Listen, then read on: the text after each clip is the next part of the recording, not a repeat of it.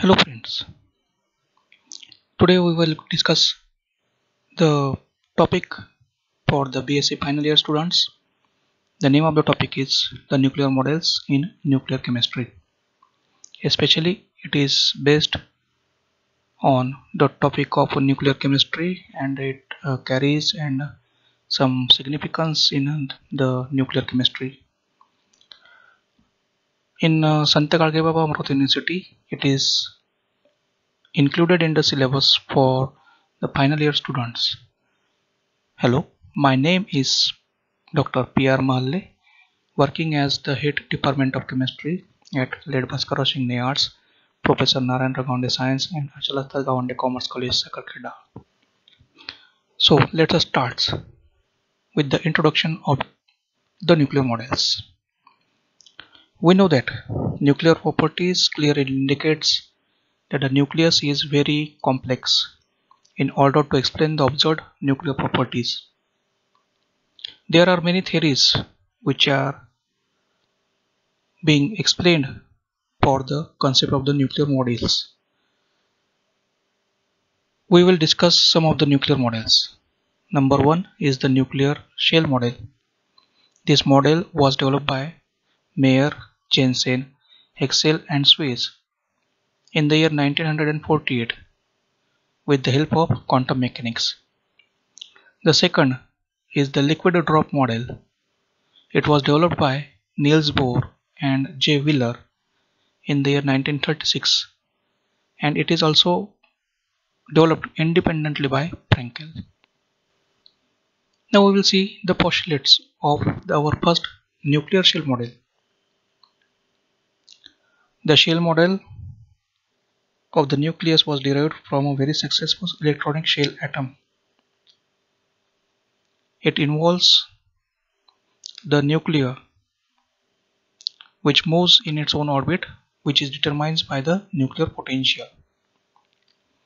These nucleons are distributed in a series of the discrete energy levels. We know that the capacity of each orbital is raised, a closed shell is formed. Means the electrons enters in each shell. The proton forms a pair with the proton. Similarly, the neutron forms a pair with the neutron. But a proton cannot form a pair with neutron. In case of odd atomic number for both nuclides, the nuclear properties like spin, partiality, and magnetic moment are due to the presence of the unpaired nucleons. Thus, this model is mainly applicable in ground state of the peace. Now we will move to the concept of the magic numbers. Magic numbers. An atom which is closed shell electronic configuration is very stable and exhibits chemical inertness like zero group elements.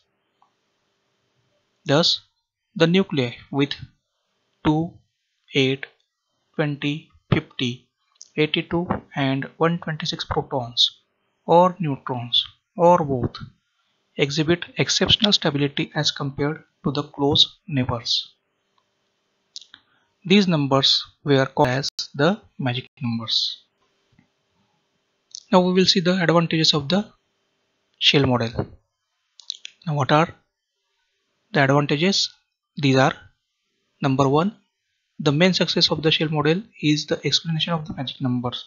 The shell model very well explains the existence of the magic numbers. Number two, the stability of the elements can be predicted. Next, it gives theoretically the correct values of the magnetic moment. The shell model is capable of predicting the ground state nuclear spin. The shell model also explains the nuclear isomerism and it can easily explain the periodicity observed in the nuclear properties. Now we will discuss the limitations. There are certain limitations for the shell model also. So these are: The shell model fails to explain the stability of sperm nucleides of hydrogen, lithium, boron and nitrogen. It also fails to explain the nuclear fission. The another limitation is that it is unable to explain the formation of the compound nucleus. And the observed cross-section of the nuclear reaction with the high energy particles cannot be explained by this model. We will see the postulates of the liquid drop model. In liquid drop models, the nucleus consists of protons and neutrons. Each nucleon interacts strongly with all its neighbors. It considers the collective motion of all the nucleons. Next, the nuclear force is similar to that of the intermolecular forces of the attraction in the liquid drop. The nuclear force is independent of the charge and the spin of nucleons. Behavior of nucleus is comparable to that of the liquid drop. Now we will see the advantages of the liquid drop model. These are: the liquid drop model provides the basis for calculating the accurate binding energies of the nuclei and atomic masses. The liquid drop model also explains the radioactive decay, and it can be predicted correctly. The liquid drop model could explain the nuclear fission reaction, which was not explained by shell model. It also explains the mechanism of low energy nuclear reactions. It predicts the emission particles. And it is capable of explaining nuclear properties in excited state. Now we will see what are the limitations of the liquid drop model. Though there are certain advantages of liquid drop model over shell model, it has some limitations. These are: this liquid drop model fails to explain the magic numbers, that is the periodicity in the nuclear properties. It fails to explain the stability of the heavy nucleides.